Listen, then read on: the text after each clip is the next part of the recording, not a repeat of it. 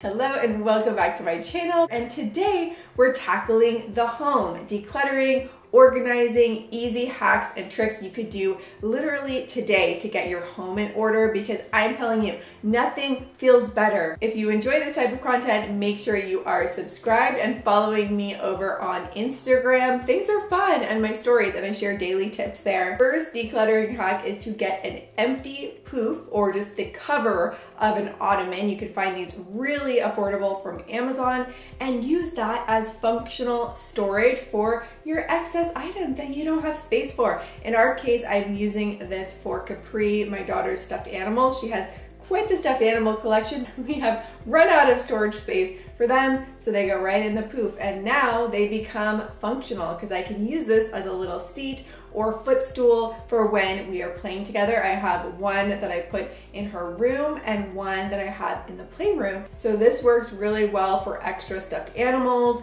for extra towels, extra blankets, heavy winter coats, or any of your off-seasonal clothing items. And a related option here for your less soft things is to get a storage ottoman. So those are the hard ottomans that you can use on the foot of your bed or use them by chairs for footstools.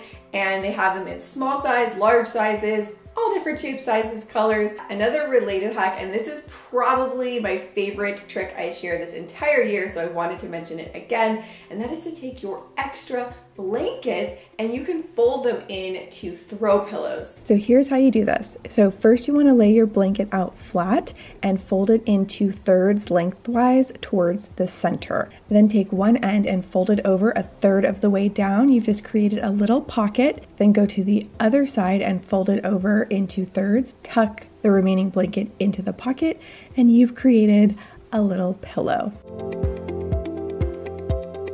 Now let's move into the kitchen, to our kitchen appliances, because as much as we love them, they can be very bulky and take up a lot of space. So now is the time to have a real honest talk with yourself. Look at your kitchen appliances that you have and which are the ones that you're actually using versus the one that your fantasy self uses. Honey, have you seen my bread maker? I'm trying to make a pumpernickel loaf today. I've been proofing my bread for days now. I don't just make bread.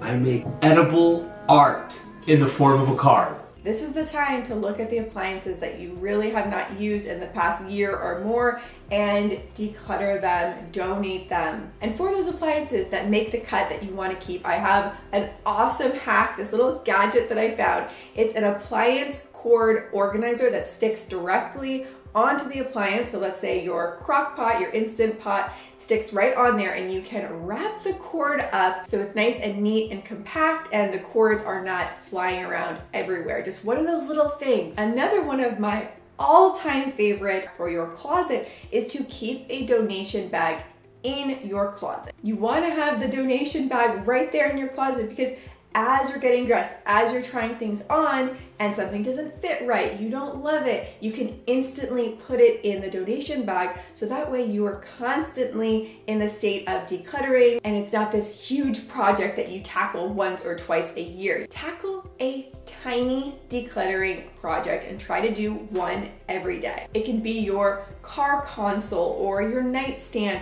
For me, my little tiny decluttering project of the day today is my nail supplies drawer. It's gotten chaotic, out of hand, and I just need to sit down and spend 5 to 10 minutes to do this one drawer. It's easy, it's quick, it's satisfying, and it helps build momentum. And you just have to do a little bit at a time and you'll make progress throughout your entire house. And to add on to that, what really sets it over the top, take a before and after photo and post that on social media. I usually post mine on my Instagram stories. So my challenge to you today is to take your before and after photo and tag me at Vassar Beauty. Another tiny decluttering project I did the other day that I wanted to share because it was so satisfying was my Nespresso pod drawer. I just got these bamboo drawer dividers, popped them in here and subdivided my pods, and it brings me joy every day as I pick my coffee, open the drawer, and everything is just visually so appealing. It's all sorted out.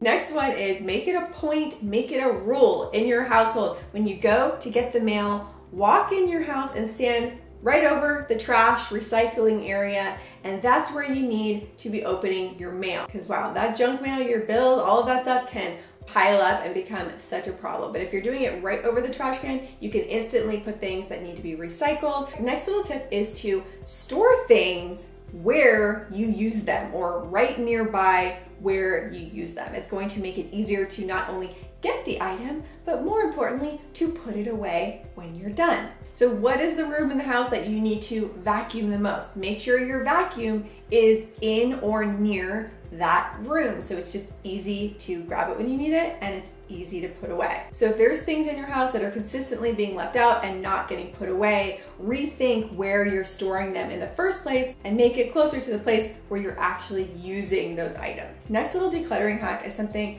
that I like to call reverse decluttering. And this is a system you want to use if you have such an influx of clutter. There's so much stuff to sort through, it's overwhelming. And what this is instead of going through your items and choosing the items that you want to get rid of, you choose the items that you want to keep.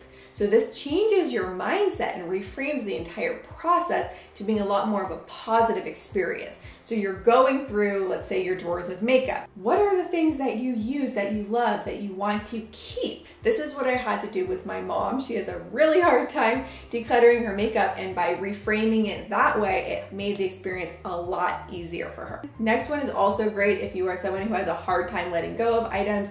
Create halfway boxes, things you know in your mind you're not really using, you don't really need, but still you're having a hard time getting rid of them, you have sentimental attachment. Put them in your halfway box, store it somewhere, store it in your garage, and set an event 6 months or 1 year. I like to do 6 months from now.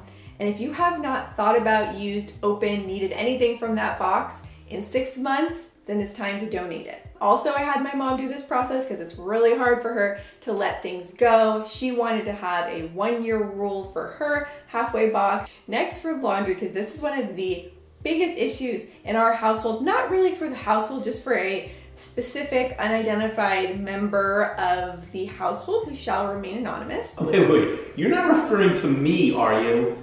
I feel attacked. If you have piles of laundry around your house, your system isn't working. Whatever system you have is not working and needs to be rethought. So follow the piles of clothes, and that's where you need to be putting the laundry baskets. And our system that we follow is each household member has their own laundry basket. We do not mix loads. It just makes it a lot easier when putting things away. And my other rule, highly recommend you implement this rule. That is, the laundry gets put away on that day. Because if it sits there clean in the laundry basket, you and I both know that's not getting put away anytime soon, and then it causes a backup situation. Just make it a point to put your laundry away the day that it gets run and dried. Another little thing here I do is I listen to a podcast or even watch a show on my iPod as I'm putting my clothes away. And I did a whole video with hacks for folding and putting away your laundry 2 times faster. So make sure you watch that video if you haven't seen it. I will link it down below. The last thing I want to leave you with is my personal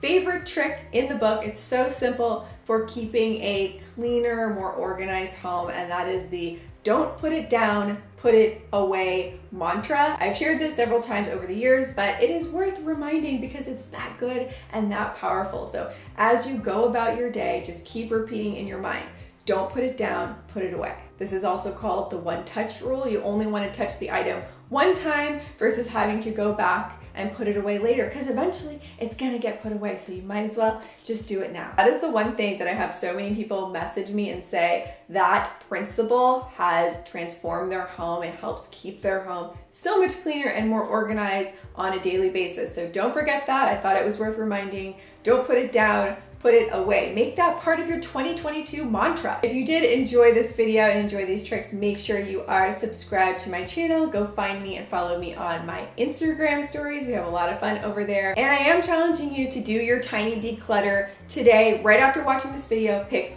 one drawer, one corner, do a little declutter, take a before and after photo, and tag me over on Instagram. I would love to see it. With all of that said, thank you so much for watching, and I will see you soon with a new video.